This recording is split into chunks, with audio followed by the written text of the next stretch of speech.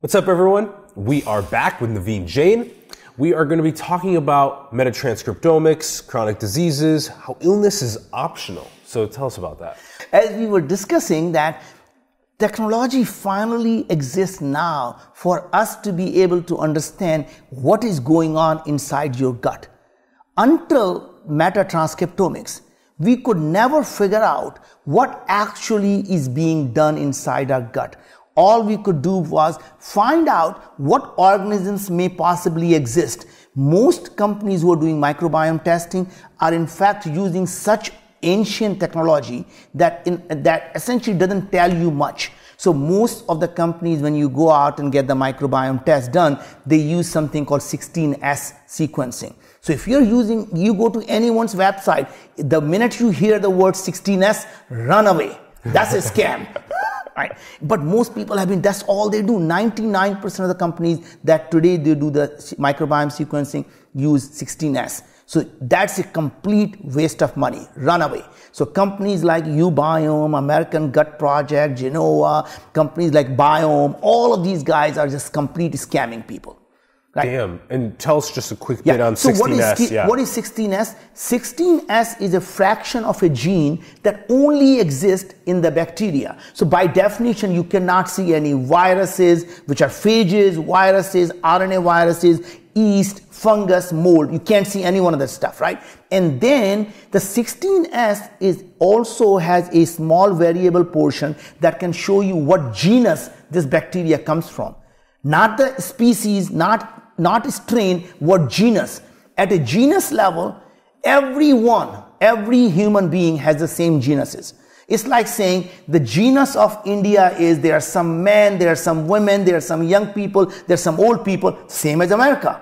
And some people will say, oh, but this genus is higher than that, but there are more women in India than there are in America.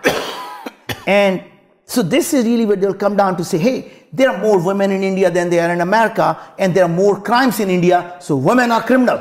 And that's really all they could do. They say Provatella is too high and they are sick, so Provatella is really the bad one, right? Or the firmicutes are too high, or bacteroidetes are too high, and somehow that's why you're sick.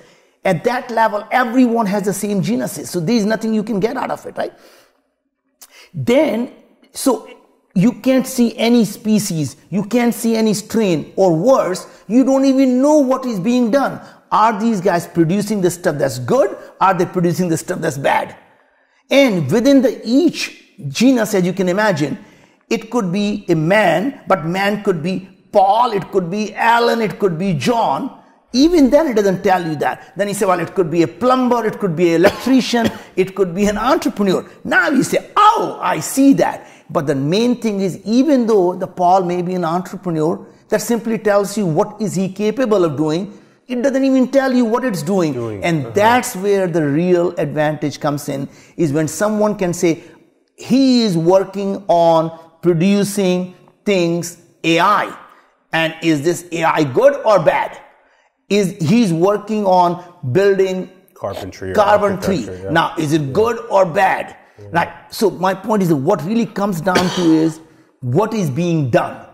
And that's called functional microbiome. And there is no company on earth other than one company called Viome that does that, period. This functional microbiome. Yeah. So the normal 16S sequencing is doing it from you have this many men and this many women, this many old people, this many young people, and that doesn't give you what that young person is doing at that moment in the ecosystem. And you don't even know in that young person, is it Paul, Alan, or John? Is it an entrepreneur or versus a plumber or electrician? And then even though he's an electrician, what actually he's doing? Yeah. Right. Yep. Same type of things. Now, there is other technology called metagenomics. Metagenomics is really called DNA sequencing.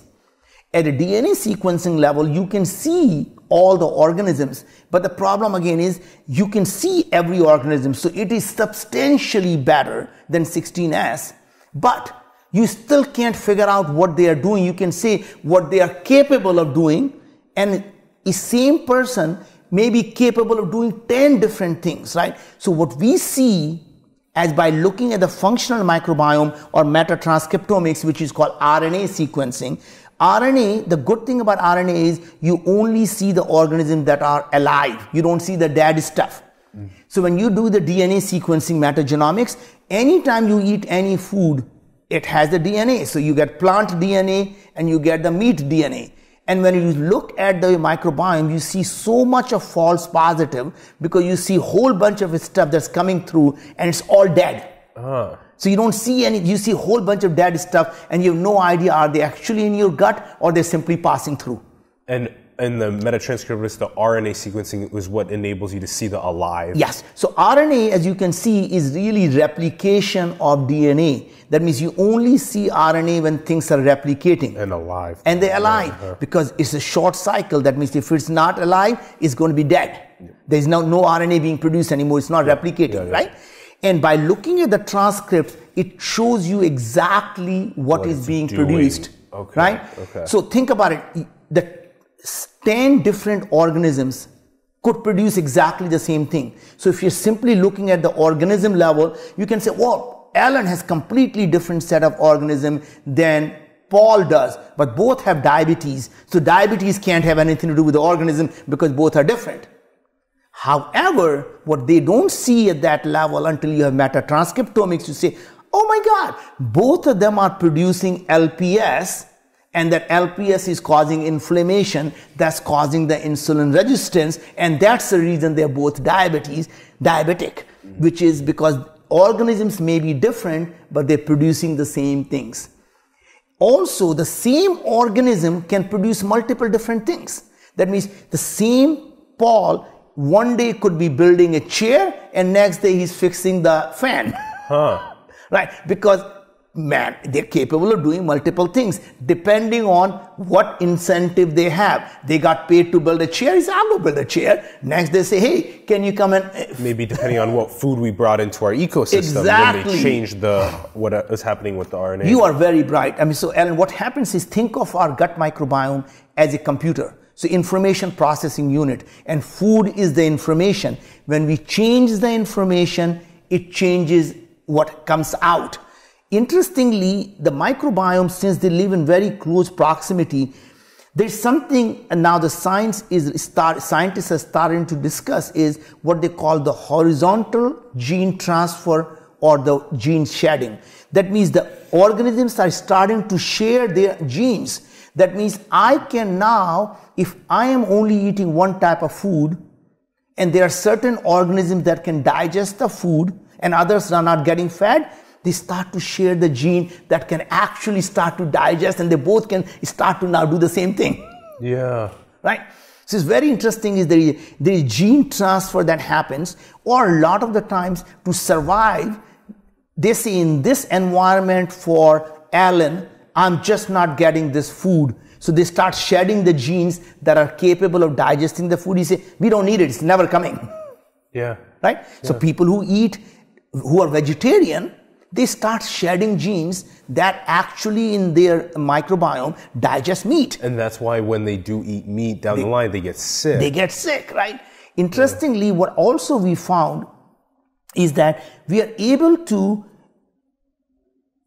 in fact, not only understand what they're doing, but we find the people who are different are able to process the things very differently. So what I'm trying to say is, we see the people who are vegetarian, we see in their gut microbiome, they're able to take carbohydrate and turn them into branch chain amino acid, which is the precursor to protein.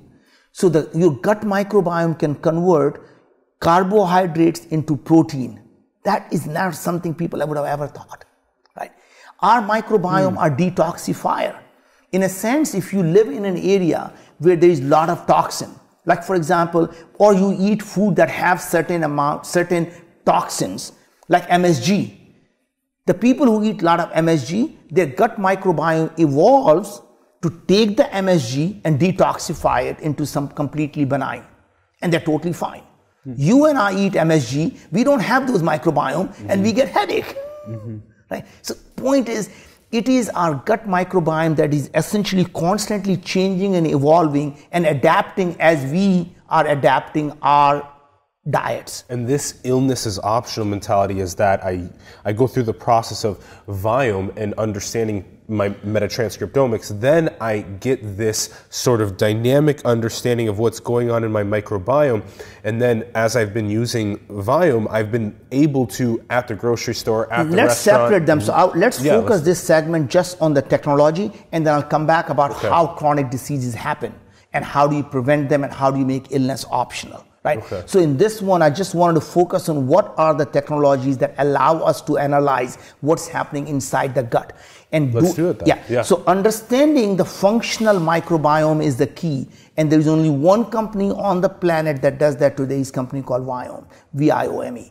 And we essentially are able to look at every single thing what your gut organisms are doing, not what they are capable of doing or what they could have done, what they're actually doing. Yeah. And that is the key, because you want to know. Let's talk about how. Let's talk more about how. Yeah. Okay. So how we do that is we are able to take a small amount of your poop, able to do a complete RNA sequencing. That RNA sequencing tells us all the different transcripts of different organisms, and then we put them in a different pathways and say, oh, how much of butyrate, which is really, really good nutrient for the body. It's a short chain fatty acid. It really fixes your gut lining. It really, improves lots of conditions in the body. It's a good nutrient. Butyrate. Yeah. And we see how much of that is being produced, or how much of things that are really harmful to you, such as lipopolysaccharide, LPS.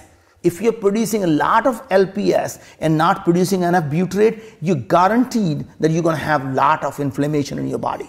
And is this fairly, even though our microbiomes are about 95% different, is this pretty similar? Is you want low LPS and you want high butyrate? Yes. That's similar. That is similar. So LPS is a compound that's very inflammatory.